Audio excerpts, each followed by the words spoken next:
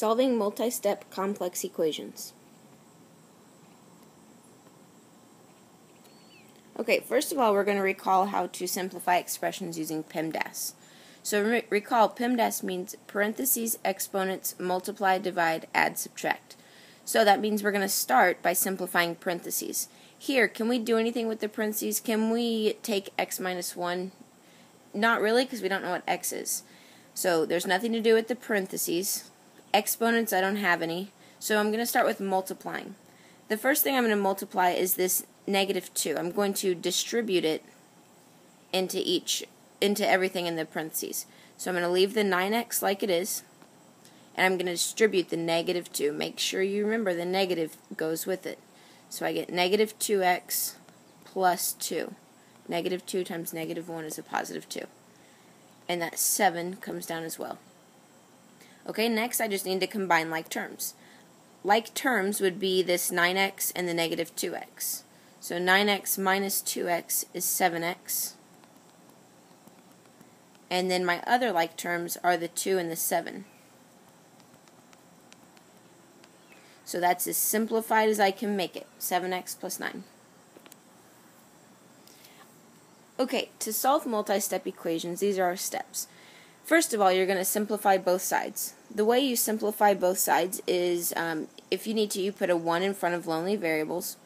You use the distributive property like we just did, and you combine like terms like we just did as well. So we're trying to look at each side individually, get them as simplified as possible, and then we'll go further with solving. To actually solve it, we're going to use inverse operations to solve. So we want the all x terms on one side and all of the other terms on the other side. Okay, here's our first one. So first of all, I want to look at just each side of the equal sign. Right now, the right side of the equal sign is just 20. That's as simplified as it can get, so there's nothing to do over there. But the left side, we can do a little simplifying. I can combine these two like terms.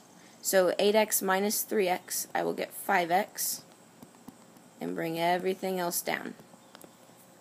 Now, this is just like our video before with two-step equation. We want to add or subtract something over first, and then multiply or divide. So I'm going to add the 10 over,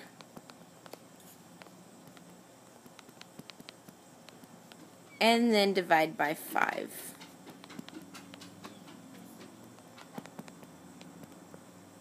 And there we go. So the only new thing really is simplifying sides of the equation before you actually do your two-step solving.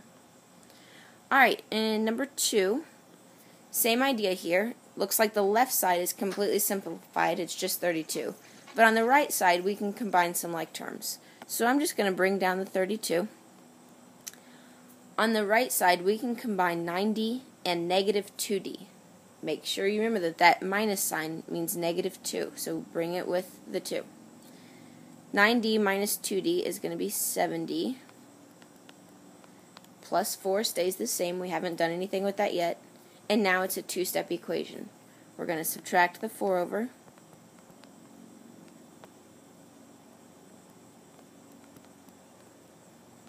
And then divide by 7.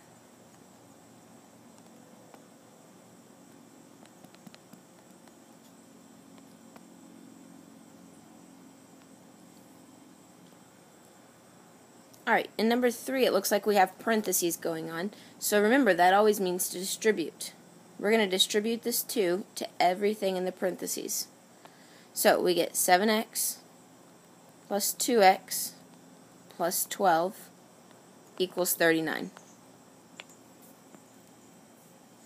Okay, my like terms on the left side that I can combine are the 7x and the 2x. That makes 9x. And now it's just a two-step equation. Subtract the 12 over.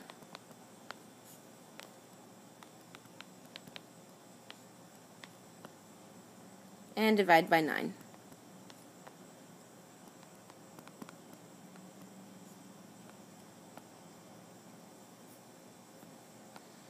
Okay, in our last one here, we have negative x plus 7 equals 16.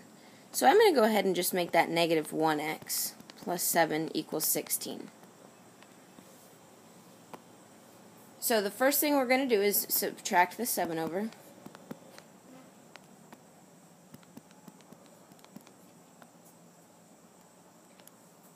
and then divide by the -1. This is the part that most people forget here, is to divide by a -1. So if you forget to put this as a -1 x right here, you may accidentally drop your negative sign, and you would have come out with the answer x equals 9. But that's not our answer, so you want to make sure that you always put that -1 there, or at least remember to divide by a negative so that you get the correct answer. Okay, pause your video, try this one on your own, restart it, and watch me do it. Alright, first of all, we need to distribute our -4 to everything in the parentheses. Make sure you distribute the -4, not just a 4. So 5x comes down, stays the same. Then we get -4x, -4 times x, and we're going to get a positive 12 because that's -4 times -3. And that equals 17. Okay, so now we need to combine like terms on the left. We have 5x minus 4x, so that's going to be a 1x. Plus 12 equals 17. And subtract our 12 over. There we go, we get x equals 5. You may notice that I just dropped the 1. Okay, so I had a 1 here and then I just dropped it. Well, I knew I wasn't going to need to divide by it because it wasn't a -1. And 1x is the same thing as x. If you really wanted to, you could have left it here, divided both sides by 1, and you would get x equals 5 still. Okay, here we have a rectangle, and it has the area of 144 inches, and it has a width of 6 inches. We want to find the length. Just as a reminder, the formula for area is area equals length times width. So we're going to plug in 144 for our area. We're going to plug in 6 for the width, and we're just going to use L for length. So here we need to solve this. 144 equals L times 6. We want to get the L alone, so I need to get rid of this 6. It's attached by multiplication, so I'm going to divide both sides by 6. On the left I get 24, and on the right side the 6's cancel out, and all I'm left with is an L.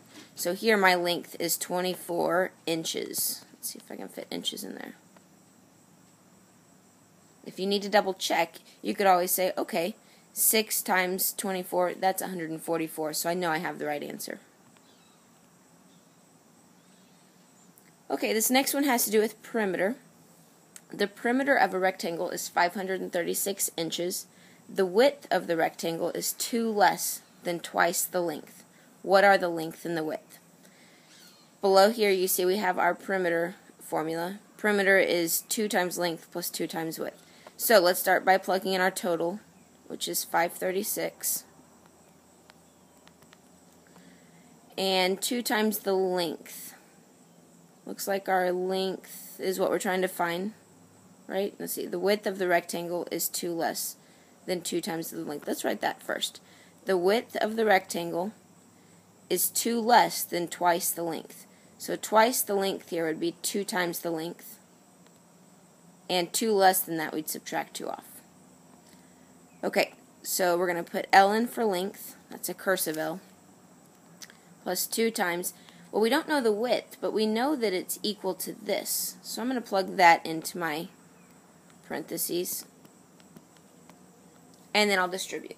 So anytime you get a problem and it's telling you one variable in terms of another, so here it says the width is 2 less than twice the length, you write it that way and you plug it in as 2L minus 2.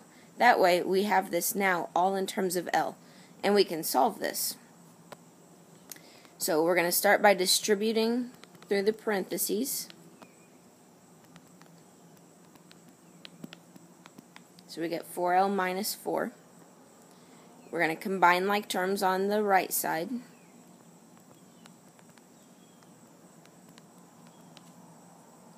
And now it's just a two-step problem. We're going to add the 4 over.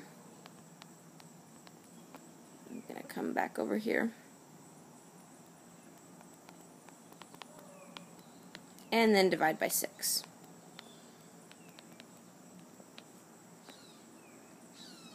Inches. And there we go.